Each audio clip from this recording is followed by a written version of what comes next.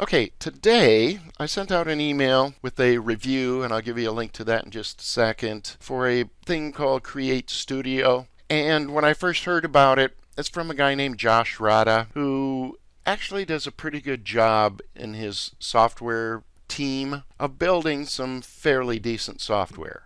And when I heard that there was a new version of yet another video animation creation platform coming out, I roll my eyes and I go, oh man, here we go again.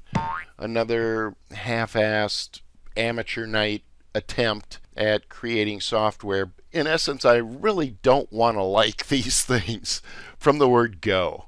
But I got review access to it, and I've been playing with it, and the more I play with it, the more I like it. It's a pretty decent addition to the old animation toolkit, and we'll take a quick look at it and stuff. It's not a cure for video cancer, right, or anything like that, but here's kind of the scoop, is that I'm only really liking it at the launch price, which is only good for a few days here. Well, it started out at $47, which is actually a really good deal because it hasn't crashed on me. It seems to do what it says it'll do in my testing. But I think it's up to like 50 something now, and after tonight it's gonna start again ticking up at $67. So the longer it kind of goes, the more it's going to cost. And during the launch, it's still going to be a pretty good deal. But after the launch, it goes to like, I think like $199. That's not a dog that will hunt for that price. So that's basically the scoop on that. Let's jump out real quick and I'll see if I can't do just a little bit of a demo. I put a link in the chat box. You can go check out all the features and all that good stuff.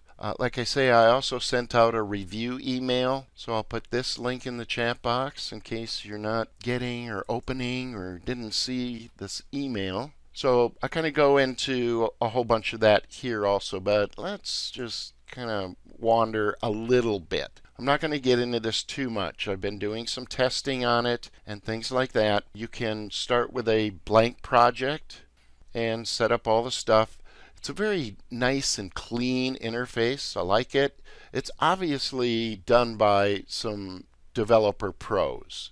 So again, Josh's team has been doing an increasingly better job of their software, so I like that. And it's got a lot of handy features. I'm not going to attempt to touch on all of them. I'm just going to make the main points here. One thing that I do kind of like is that you can, easily set it for various dimensions and formats and video purposes. And you can create a blank project. Okay, that's fun. But it also has templates, so let's click on this. And it comes with like a bunch of stuff. One of the things that it does really well is animated characters. Now, most of the time I'll use maybe PowerPoint to do these kinds of things, but these are really kind of nice. There's both 2D and 3D types of characters, and to animate them, you basically just define what gestures you want them to make. And each character comes with like a whole set of emotional gestures and stuff like that. So consequently, it makes it really easy to just say, in this scene, I want him to wave. In this scene, I want him to look confused. And you just tack all this stuff together. So I like it. So explainer videos using characters is one of the areas that it really kind of kicks some butt on. Let's see. Lots of other kinds of videos you can make. Slideshows. These are device frames in Camtasia, right? They're all pretty much drag and drop, simple kinds of things to do. There's lots of logo stings, and again, it's kind of like a lot of the other platforms that we use and like, such as Revio, Videos, except that this is a standalone app, so it's not in the cloud. The performance is pretty good. I like stuff like that. What do we have here? Logo stings as an example. Here's kind of a nice one. I'll just show you one of my samples real quick. So I created this and I timed it. It was 4.5 minutes for me to modify this template. So let me just show you what it does. It's got a really nice little audio effects track to it. It's just lovely.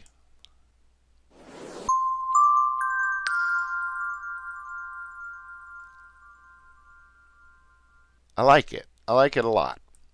So let's go back home.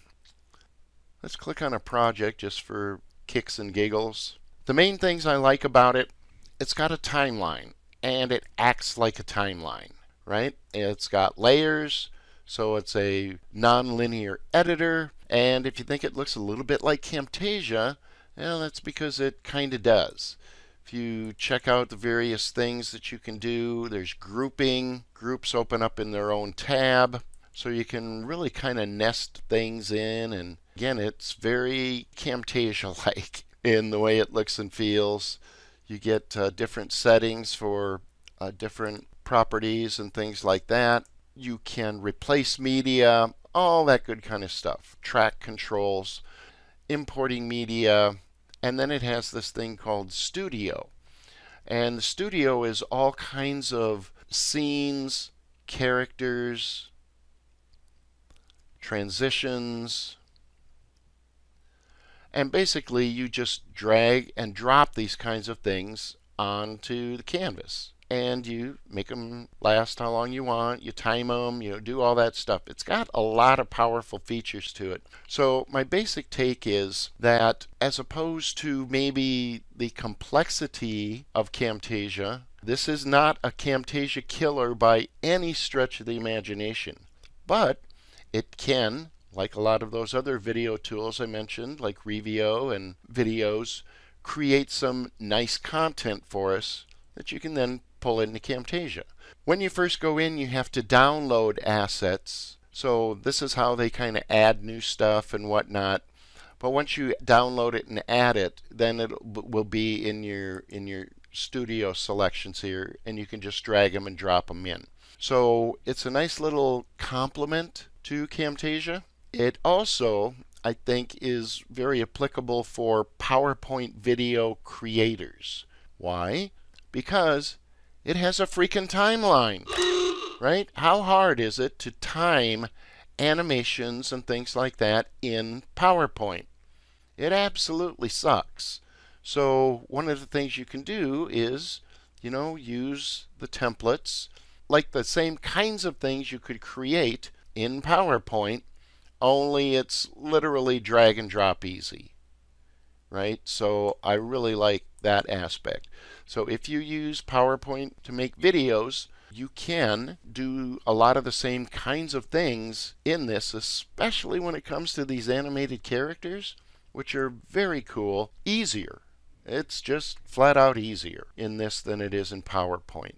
Like I say, I'm not going to get into every feature. You know what? In fact, I have a feature list right here. Let's put that in the chat box. And then one other thing you can do for detail is it has some pretty decent tutorials. I think they're adding more, and there's a nice help page and stuff like that. So they do a good job of drilling down into pretty much all of the details. Like I say, I'm liking this more than I thought I would. It actually has masking and some pretty heavy-duty features. Green screen. You can animate SVG images because it breaks them apart, right? And then, the aspects of animating stuff, I just kind of like it. So there we go. Is Creator a PC program? Asked Robert. It is PC and Mac. So they have both PC and Mac versions. I think that's pretty much all we'll kind of dive into there for the time being. I kind of like it. Again, at the launch price, it's a pretty nice little tool. I've been playing with it for, 4 or 5 days, and each one of these little samples that I did was really simple.